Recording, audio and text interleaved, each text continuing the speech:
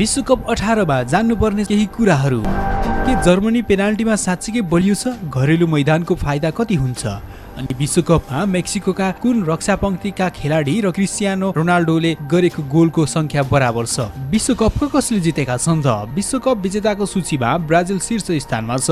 उसले 5 चोटि विश्वकप जितेको छ। अन्तिम पटक उसले सन् 2002 मा विश्वकप जितेको थियो। सन् 2014 मा ब्राजिलले विश्वकप आयोजना गरेको थियो, तर सेमिफाइनलमा 7 गोलको ठूलो अन्तरले हार बिहोर्यो। युरोपेली र दक्षिणी अमेरिकी देशहरू बाहेक अरूले अहिलेसम्म विश्वकप जितेका छैनन्। जर्मनी, स्पेन, इटालीले पछिल्ला 3 प्रतियोगिता जितेपछि युरोपेली देशको पोल्टामा विश्वकप 11 चोटि र दक्षिण अमेरिकाको पोल्टामा जम्मा 9 चोटि पुगेको छ। विश्वकपमा अहिलेसम्म कसले सर्वाधिक गोल गरेका छन् त? जर्मनीका मिरोस्लाभ क्लोज सर्वाधिक गोलकर्ताको सूचीमा शीर्ष स्थानमा छन्। उनले विश्वकपमा 16 गोल गरेका छन्। सन् 2016 मा खेलबाट सन्यास लिएको भए पनि उनी यसपालि जर्मनीको टोलीमा कर्मचारीको भूमिका लिएर रुस गएका छन्। एउटै प्रतियोगितामा सर्वाधिक गोल गरेको कीर्तिमान भने फ्रान्सका जुस्ट पोतेनले राखेका छन्। उनले सन् 2058 को विश्वकपमा 6 खेलमा 13 गोल गरेका हुन्। अहिले खेल्दै गरेका खेलाडीहरूले कति गोल गरेका छन् त? 10 वा सो भन्दा बढी गोल गरेका खेलाडी मध्ये जर्मनीका मिडफिल्डर थोमस मुलर मात्र खेलाडीका रूपमा यो विश्वकपमा सहभागी हुँदैछन्। क्लोजको कीर्तिमानको बराबरी गर्न मुलरले एउटै प्रतियोगितामा 5 गोल गरेको आफ्नै कीर्तिमान भङ्ग गर्नुपर्नेछ। विश्वकपमा कोलम्बिया अग्रपन्थीका खेलाडी हामेस रोड्रिगेसले गोल्डन बुट जितेका थिए। यसपालि पनि उस्तै प्रदर्शन गर्न सके सर्वोत्कृष्ट खेलाडीको रूपमा उनले आफूलाई प्रमाणित गर्नेछन्।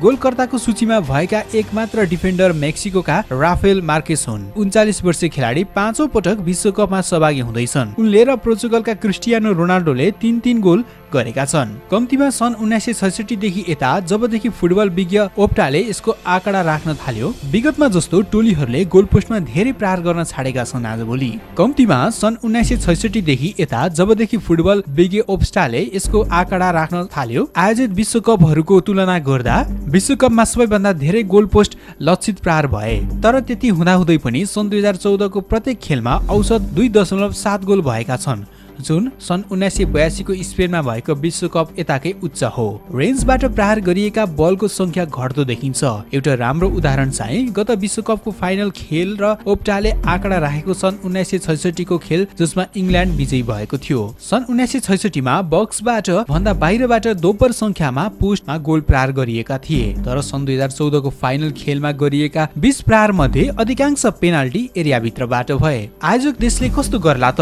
ब्राजिलले 2 पटक विश्वकप आयोजना गर्दा कस्तो परिणाम आएको थियो त्यो ब्राजिलमा कसैलाई सम्झाइराख्नु पर्दैन। सन् 1950 मा सानो छिमेकी उरुग्वेसँग बेहोरेको पराजय अनि सन् 2014 मा जर्मनीले 7-1 ले भएको हार राष्ट्रिय लज्जाको विषय बन्यो। तर अधिकांश अन्य देशले घरेलु समर्थन पाउँदा राम्रो प्रदर्शन गर्ने गर्छन्। रुस त्यही आशामा छ। उसले आफ्नो समूहमा रहेको उरुग्वे, इजिप्ट र साउदी अरबलाई उछिनेर दोस्रो चरणमा जाने आशा राखेको छ। यसो त साउदी अरबलाई उनले जितिसकेको छ। त्यसो भयो भने दक्षिण अफ्रिका मात्र त्यस्तो देश हुन्छ जसले आफ्नै भूमिमा आयोजित विश्वकप प्रतियोगिता पहिलो चरणबाटै बाहिरिनु परेको थियो।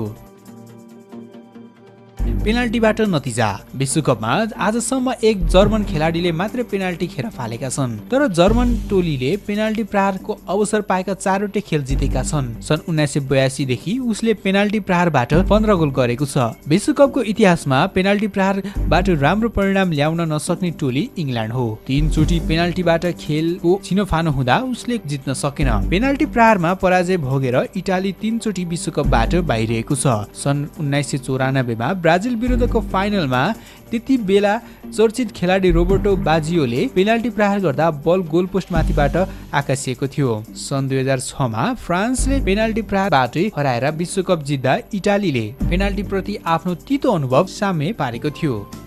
यस विषयमा तपाईहरु विस्तृत रूपमा जान्न चाहनुहुन्छ भने हाम्रो डिस्क्रिप्सनमा पढ्नुहोला।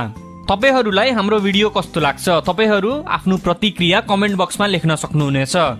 र यस्तै अरु भिडियो हेर्न चाहनुहुन्छ भने तपाईहरु हाम्रो च्यानल सब्स्क्राइब गर्नुहोला।